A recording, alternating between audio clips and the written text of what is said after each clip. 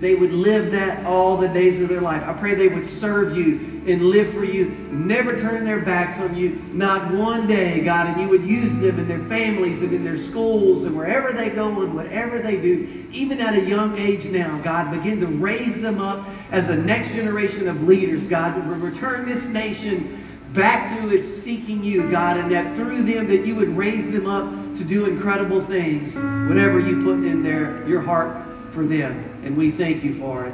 In Jesus' powerful and precious name. And the church said, Amen. Let's give God some praise. All these families. Yeah. There they go. It looks a lot different up here than it does when you're down everything this way, right? I mean, you guys want to hang out with me the rest of the service? I know you'll raise your hands, Pastor Joe. Yeah. Some people actually did raise their hands, some of the kids did. Can you guys believe all the babies?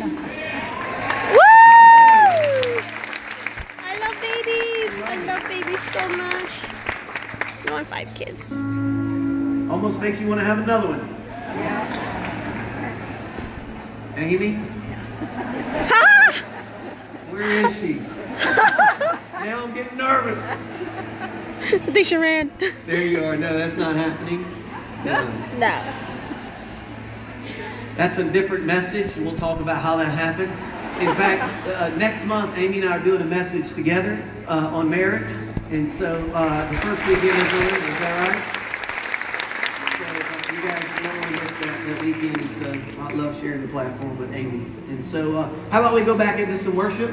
Pastor Biddy.